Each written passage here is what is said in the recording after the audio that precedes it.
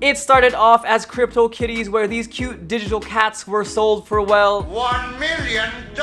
And then companies like Engine tried it out with in-game items actually being sold for intense amounts of money. Jack Dorsey then sells his first tweet. Logan Paul starts his own collectible cards, which personally looks like a Pokemon knockoff. There's a project called Decentraland, which is literally recreating the world in the digital space and selling parcels of land off. And then most recently, NBA Top Shop have been selling digital moments, pretty much videos and highlights of NBA moments for also serious amounts of money. And then Beeple happened, which I think is where really the NFTs came into the mainstream and shocked everyone with the crazy prices of his artwork.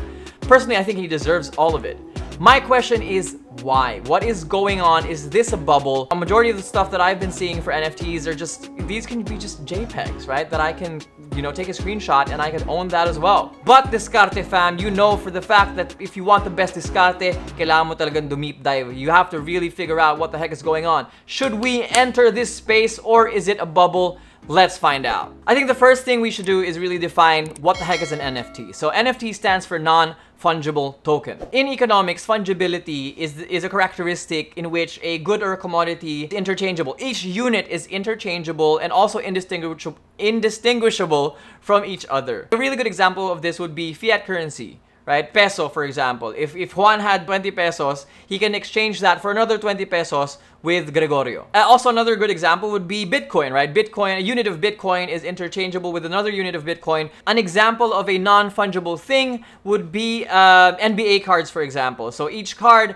has its own value, has its own tradability in regards to if, you know, you've got a top player like Kobe or LeBron. You obviously can't trade that for, say, whoever else is an average ranked player. I don't want to name names. They're the same things, but they're not interchangeable. Also, even if they are the same, if you got a Kobe right here and a Kobe right here, exactly the same. What's the quality of this Kobe? What's the quality of this Kobe? If this Kobe is a little bit destroyed, it's worth less. Even the version or the year that it came out, those qualities make it a non-fungible thing. So now that we've got a good understanding of what NFTs are in comparison to fungible tokens, really the question is what gives digital things its value? There's a lot of NFTs right now, and so there's a lot of ways and technicalities between giving them a price, giving each NFT a price. Again, the types of NFTs are a little bit crazy right now, like I mentioned in the beginning of this video. But I think what gives NFTs value is its actual properties, right? So as an example, given that NFTs work through the blockchain, each NFT will be unique. Just because, again, it works through blockchain technology. And being that it is unique, being that people that create NFTs have ultimate control as to how many they will release, that creates scarcity, which then dictates price, right? Depending on what the perceived value is of the people, on that item, of the people that are actually wanting to buy it. Number two, considering again that this is going through blockchain technology, not only does it make it easy to prove that it is yours, it guarantees ownership. And it is just fraud proof, right? You can't duplicate this. You can't fake it. Number three, again, another quality is it's easily transferable, right? If you think of it from an arts perspective, which we'll discuss in a little bit. And number four, it is completely indestructible, again, because it's a digital thing. You can't cut it up, right? You can't cut it up and split it into parts. It's completely indestructible. One thing that I forgot to mention is that, for example, artists that want to release their art as NFTs, you can actually program the NFT to give you royalties every time it's passed on to a different owner. You can track where your painting is. You can track where your art is. You can make money as long as you live off of that art. Besides the fact that you don't have to set up that auction house, you don't have to give up money for you to build a gallery, to market yourself. I mean, for NFTs, obviously you will market yourself. Beeple did digital art once a day for, I forgot when, right? And probably just put it here. One thing that actually brings tears to my eyes is NFTs is also being applied right now to music. This has been an issue for musicians for such a long time. Great photographers or photos are pretty much being used and copy pasted everywhere. Now, as a photographer, if you see if you sell your NFT out there, people know that it's licensed. I'm just saying, these are the things that can happen with NFTs. NFTs don't have to be art as well. They can be in-game things, which is completely changing the game right now. Check out Engine and the Age of Rust. There's a lot of games out there that are just mind-blowing. And people have been doing in-game items, exchanging in-game items for real-world money for the longest time. But the thing about that is, once you're done playing that game, your money's gone because that's just not unique. code, right?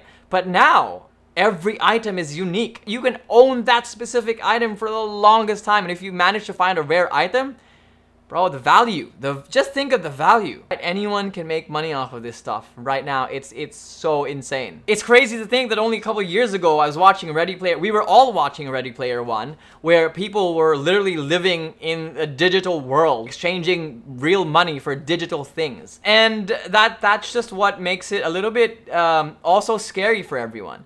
Because what if there's a hacker that comes through, or what if the internet gets destroyed? I encourage you to deep dive on understanding what blockchain technology is and how really things like this give you the security that you need moving forward in regards to that. If you haven't really deep dove into NFTs, or you just feel that this is sketch, it's fine, you don't have to enter it. What I'm trying to say is now that there's perceived value in this. There's an opportunity to both be involved and make money, and also just generally enjoy the situation, because this is something that, again, is completely new. It's the same way as when Bitcoin came around, no one understood it, but now there's a lot of people making money. The same way when internet came around, no one understood it, there was a crash, people then understood it, and then people made money. How to get into NFTs? Again, there's different types of NFTs, but right now you can check OpenSea for art, super rare, also for digital art. You've got Nifty Gateway for music. You've got NBA Top Shop for NBA moments, and then you've got So Rare for football cards. There's so many ways to enter the NFT market right now. Just do your own research. My personal opinion on NFTs, I think it's a movement that's here to stay now moving forward. Again, I think this is inevitable. This is happening. Accept it. And if you want to enter it and make money. If you don't, then don't, that's fine. I think we're truly living in the future. It's amazing to be seeing this unfolding, and hopefully you guys enjoyed the video and you have a better understanding of what NFTs are. That's it for this episode, guys. Thank you so much. I'm really happy that I'm back making videos. I'm gonna make more. I'm gonna keep consistent. Thank you so much for supporting me. Please don't forget to smash the like button and subscribe to the video. I love you all. My name is Mendy, and this has been Diskarte Pilipinas.